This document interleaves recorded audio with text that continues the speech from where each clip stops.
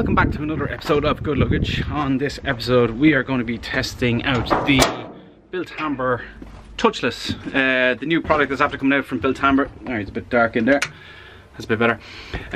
New product after coming out, well, it's actually out a couple of months now or whatever, but Touchless from Bilt Hamber. We're also going to test the touch on that comes with it as well, or what's associated with it anyway.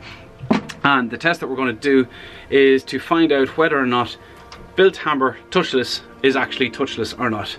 So basically going to foam the car, rinse it off, use the touch on then, and see what sort of outcome we have from it. So it's yeah, as it says on the tin, it says touchless, so let's try it in touchless and see what happens.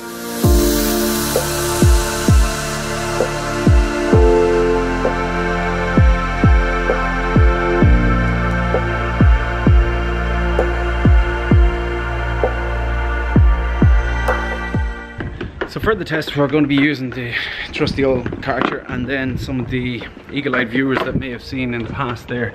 I actually have a stubby gun, which I'm going to be going into a bit more detail soon. And I'm going to just use the stubby gun, use my old snow foam lance that I have as well. So the stubby is actually in testing at the minute, trying out different things, and hopefully in the future there I'll have some sort of a video coming out then to, I suppose, tell you about how I get on, what it's like. So right, let's get set up then.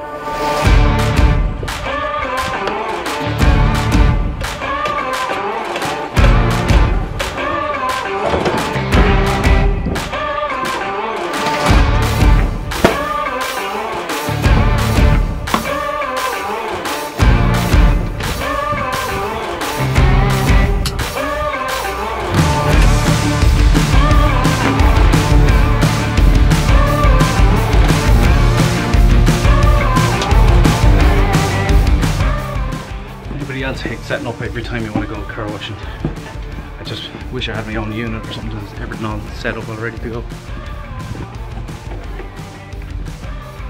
1, 2, 3, not 300, need 364, give or take. 4%. By the way, the video for PIO ratio up there.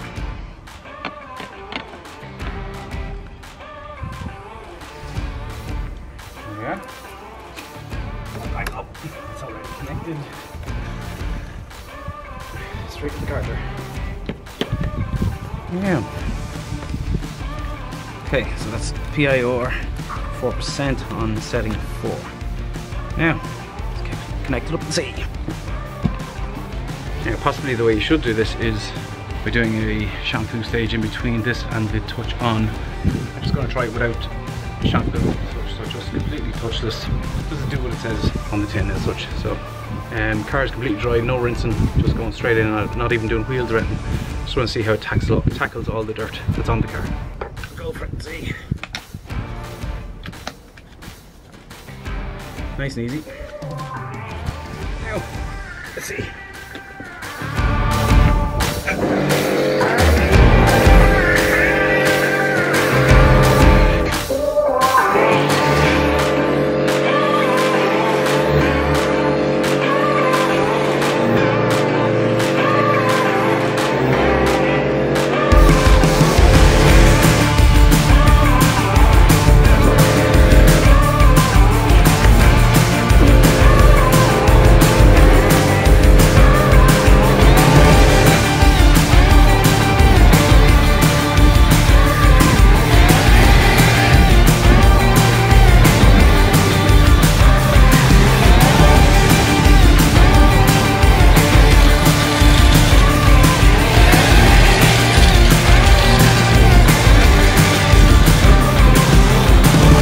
So straight off the bat, filthy.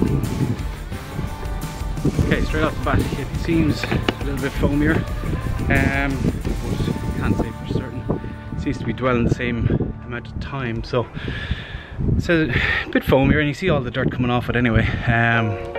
So we're going to leave this for 5 minutes dwell and see how it power washes off then. So.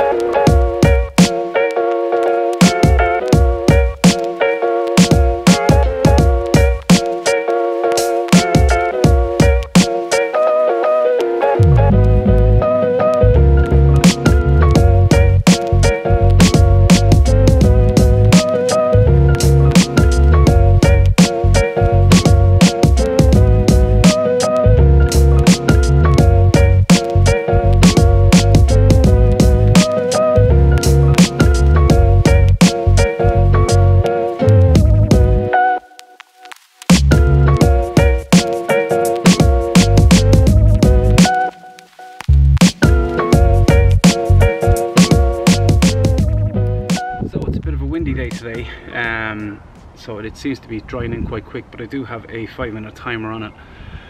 There's definitely a lot of dirt coming off the car anyway. Normally I would do a pre-rinse before putting any snow foams around down, but it's quite interesting to see if you put it on the car dry, see how much dirt is actually coming off it. So as you can see from here, there's actually quite a lot of dirt streaming down, and it's still streaming down off the car as well.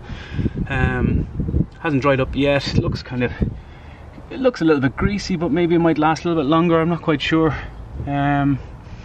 Anyway, we'll hit it with the jet now after 5 minutes. I don't know what the timer's at now. Let's see, minute left then on this one, so we'll start rinsing it off after 5 minutes then. Also, just to note, the stubby lance that I'm using, it's actually from Clean Tech, the same guys who did the hose, this 15-meter hose that I have. Link can be found up in the top corner, wherever it is, or for the video that I did on it. So we're testing this lance and all the bits and bobs that come with it. Just waiting on the foam gum to come down. But look, so far so good. It's first stubby that I've used, and I suppose still getting used to it, but more to come in a future video then.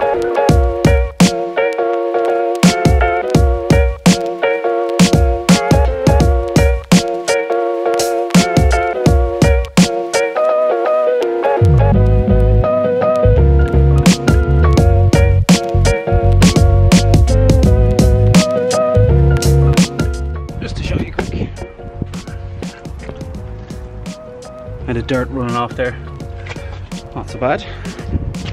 Just keep going.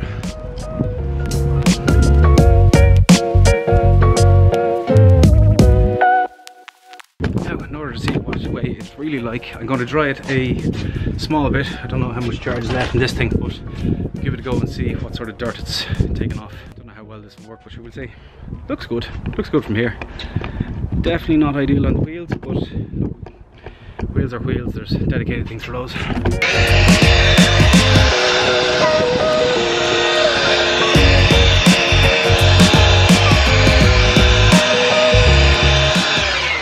Not off, is it?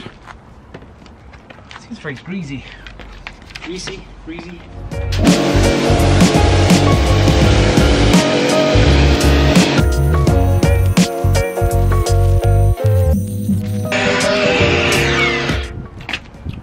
Okay, so that's going to take me forever because the car isn't coated or anything like that, so there's no point in even trying to do that. So I'm going to give it another few minutes there just to see what it's like when it dries up. It's a bit windy today, so it should dry quick enough. And once we're done then, oh yeah, I'm going to clean out the foam cannon now. And the directions on the touch on say, I think it's 30 ml sachets. Put that into the reservoir, into the foam gun, and just spray it on. See what happens. Okay, so what I've done so far is rinse the foam out of the bottle, and I'm going to go for the instructions on the touch on and see what they say. Right, so 30 ml touch on crystalline hydrophobic treatment. How to use: vehicle must be cool and out of direct sunlight, which it is. Pre-wash with touchless cleaner. So we've done that to remove dirt or contamination on your paintwork. If further cleaning is required, use auto wash, concentrated shampoo and noodle wash. So we're kind of trying to see how much.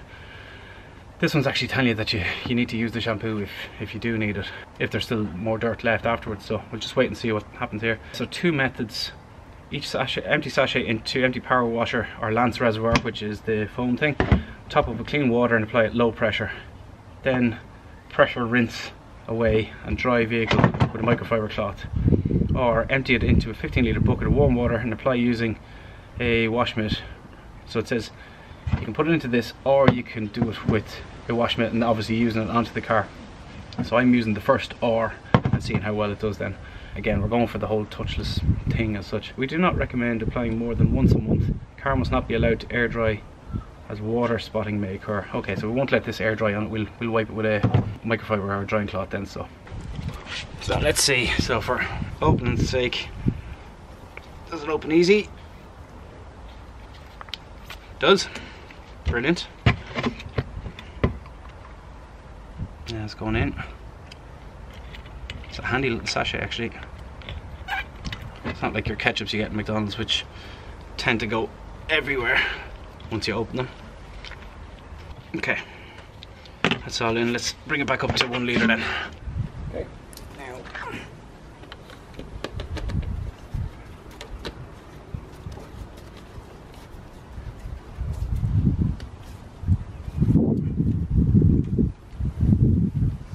So the instructions also did say apply at low pressure. Apply at low pressure, then pressure rinse away. So I don't know how low pressure we can get, but turn up to 5 on the foam bottle to get the most amount of concentration out of it once. I don't know, will that do the job or not, but sure, we'll see. Let's have a look at the car and see what it's like after the touchless. Oh, it's looking alright. So, right, it's still drying obviously. There's still a good bit of dirt down the bottom, as you can see. On the car itself, I don't know, that's dirt obviously still, or dust or something anyway. I'm going to get a little swab and see what it's like. Right, so the best I could do was get these just cotton wool balls, so just do a swipe. I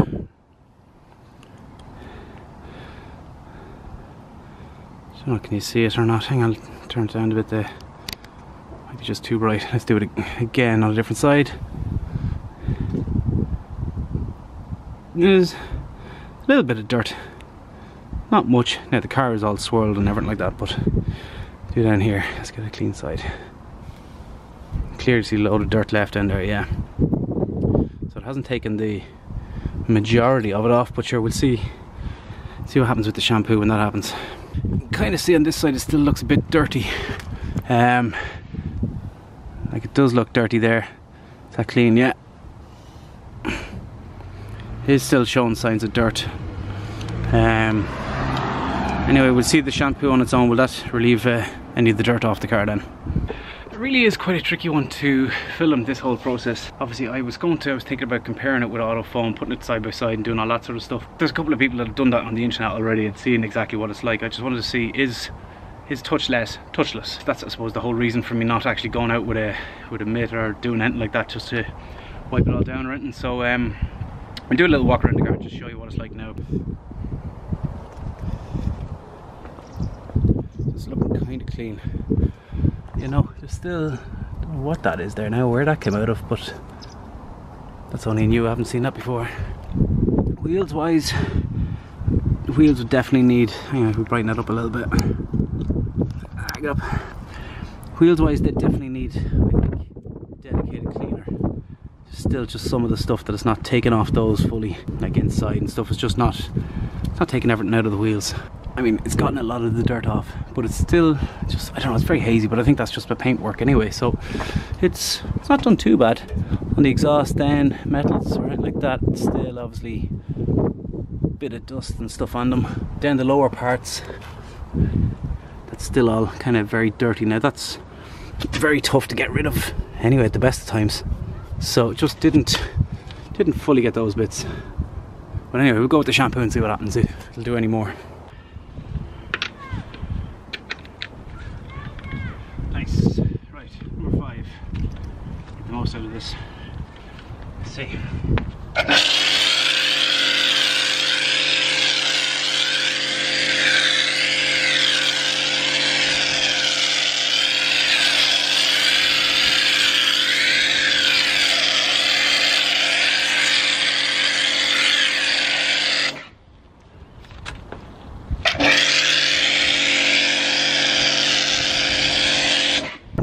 The difference between the snow foam and it, the way the water is acting in it as well. Definitely something else. So that's crystalline, whatever it is in it, doing something.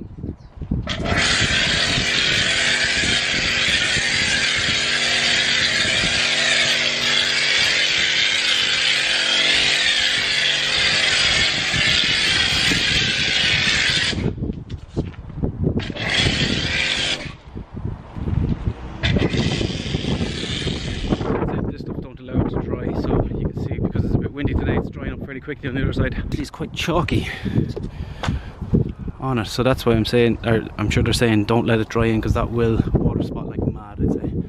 So we'll rinse it and dry it off as soon as possible then.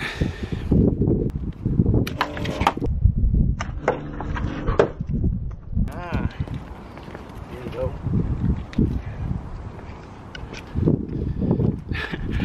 Thankfully it's my car, but that's what can happen if you don't check your quick release. Spray it away from your car. Duh.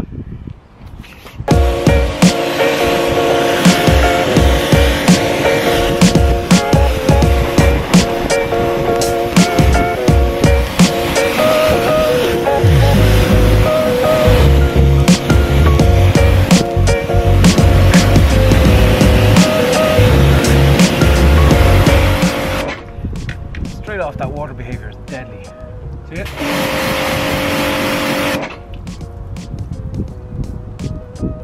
That's pretty good.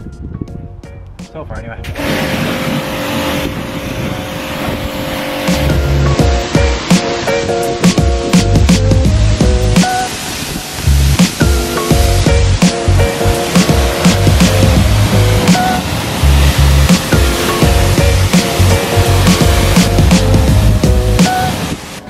I'm just thinking about it. I don't really want to put the microfiber or the drying towel onto it because I don't fully understand how well it's dried.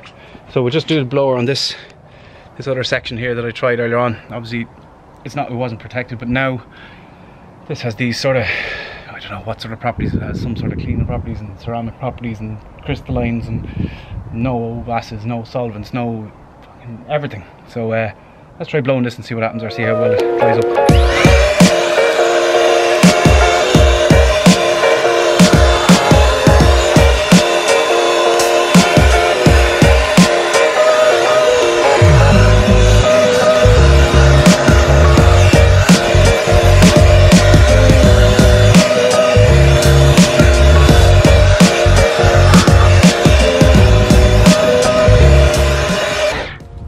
Right, so there was definitely no protection on it before that, and I'm sure you remember how bad it was to try and dry it off with the dryer or with the blower. It wasn't working at all.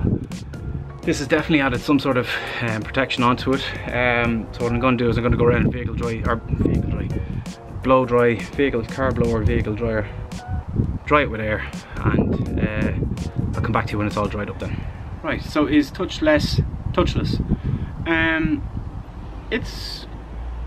No, it's not. There's been a couple of videos that have been brought out, and they have said that, oh, we're going to do, you know, oh, we think we need to use the mitt and stuff to agitate the car and stuff like that. So basically the whole theory of this test was to, without using any contactor whatsoever, was to see how actually well the product did. So it did. It took off a lot of the dirt and grime and stuff like that. It's going to be better than auto foam. Not convinced as of yet anyway. The shampooing stage, it didn't, you know, obviously with no agitation or no contact or anything like that, it doesn't really do a huge amount more, bar the fact that it's the touch on product, bar the fact that it adds that little bit of a protective layer, and you've seen the beading or the whatever, the way the water hydrophobic effect, how that was working out then. But there's still a lot of dirt on the car. It still looks hazy and kind of dirty. There's a couple of marks, old water marks, the likes of bird etchings and stuff like that. There's a big bird poop on the window, and it hasn't taken that off. So I think it's not touchless. It's not touchless, put it that way, sorry. So we'll do a walk around the car and I'll show you. Back to our rear quarter. You can see from, hang on, let's turn this down or darken it a bit. Okay, hopefully you can see from where I was doing the swabs there earlier on. There's still obviously dirt still on the car, you know, all around this area. So if I swipe my finger, you can still see that it's still dusty or dirty. Underneath, obviously there, that's always a really dirty part. So it just hasn't gotten rid of absolutely everything. A couple of bits that I've missed, but again, still your dusty, whatever it is on it. I mean, it does take an awful lot of stuff off it, all right, but I think it may need like a citrus cleaner or some sort of a thing before you actually go putting it on. Again here, I have to go back down a bit. It's very dusty. My glove is dry here. How do we get this on bloody camera? Maybe that's better. It's still all fairly dusty. Now I don't mind rubbing this off because my car is swirled and whatever anyway. So anyway, walking around again a bit more. You see this, obviously this big water stain that was on it hasn't shifted that or anything like that, so a bit more, you know, you definitely do need contact washing to get rid of these types of things. I see it just runs all the way down the car. Yeah, as I said, it's still dusty. You can see if I didn't obviously dry it properly there with the dryer. It's very hard to use that dryer as well on the car that's uncoated, but still fairly musky, fairly hazy. There's a couple of little flies, and still, you know, it's not going to take off those flies. That you really need some sort of agitation to get that. You might see it better on this side. Oh Jesus, there's my lock nut. You can take that off. Good thing I was actually washing the car and I didn't see that. Just changed the discs inside. They're beautiful, aren't they? Down here, still dirty along the bottom edge of it. The car still looks dirty. So it does. I mean, it has cleaned it up a bit, but it still looks dirty. Like there's the, it hasn't taken everything off, I don't think. It just needs agitation. It has taken an awful lot of stuff off, but there's the bird poop. Come on, there it is. So that's still stuck on the window, hasn't come off. So yeah, overall, look, it's cleaned it, but it's still not, it wouldn't be of a proper standard. So it definitely needs that bit of agitation. You can't use it as a standalone product now.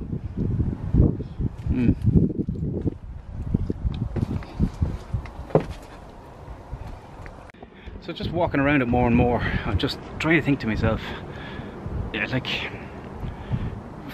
for an everyday user, it would look, it's definitely cleaner than it was. It's still dusty looking, still musky looking. But what I wonder is that if it was a coated car, if it was waxed or sealed or whatever like that, would it actually make some sort of a difference then? I tried to keep my car dirty for these tests and stuff. Jeez, the hair is mad. God almighty. Yeah, so I tried to keep my car dirty-ish where possible anyway, in order to be able to carry out some certain tests and whatever I'm going to be doing in the future. Yeah, it'd be interesting to try the same test on a coated car. Maybe some of you can do it or have done it in the past. Let us know in the comments if you have done it. It would be interesting to see. Like, it's definitely cleaner than it was, but it does need that agitation just to get the last bit of muskiness off it. And you notice it's up close, it's still dull looking. Now I know the car is not properly polished or anything like that. It definitely has cleaned it. That's 100%. It definitely has cleaned it somewhat, but it's just not to standard, I suppose, as regards if you were a full-fledged detailer, you know. Like that line down from the mirror there will annoy the hell out of me, but nothing I can really do now, unless I washed it obviously, but I'm going to just leave it, see what it looks like. So let's put a bit of water on and see what that shampoo or that touch on has done. The bonnet as an example, it's definitely beating it off anyway, so there's obviously definite protection has been applied from the touch on. Like it's coming straight off, which is great. So it's definitely not lying when it says there is the hydrophobic properties or whatever it says about the touch on. But obviously the car is still dirty. It's just not, wouldn't be of my standards to be clean, but so be it. So is it any different to auto foam? It's very hard to tell at the current stage. Unless you put the two of them together side by side, it's going to be very hard to figure it out. It did seem a lot sort of foamier at the start. I don't know if that's a new characteristic of the product itself. It did seem to, it just seemed to last the exact same amount of time as auto foam did as well. So as regards being different to it, I don't see the difference as of yet. Now I know it's a little bit more expensive. I think it's about €2 more expensive than the auto foam. And from talking to I was just kind of doing a bit of research on it and stuff, and I was talking to John in Forensics over in the UK. He says he'd be much better doing tests than I would be. He says that yes, he has found a noticeable difference between them. Now he's obviously done a couple more tests. He's a lot better at doing chemical tests and all that sort of stuff than me. But as regards for startup, beginner detailing or whatever you want to call it, I haven't found too much of a difference between the two of them. I have a load of auto foam left. I have a 5 litre of Touchless. I'm still going to use the Touchless up anyway, so maybe I might be able to in a future video find some sort of differences between them. As regards a major difference, I don't see it. Hopefully in a future video I might be able to do some motor test or on a coated car, and we'll see if it is any better or not. So so is touchless? I don't think so. You still need some agitation. Simple video just to show, does it actually work, or does it actually say what it means on the tin? Just a simple video to show whether or not it is actually touchless or not. I don't believe it is. Needs agitation. Yeah, very simple. Hope this kind of explained a few theories or what you might have been thinking, whether or not it is a contactless wash. If you liked the video, please let me know in the comments. Give it a like, give it a thumbs up, hit the subscribe down below, and we'll see you on the next video then. Thanks a lot. Bye.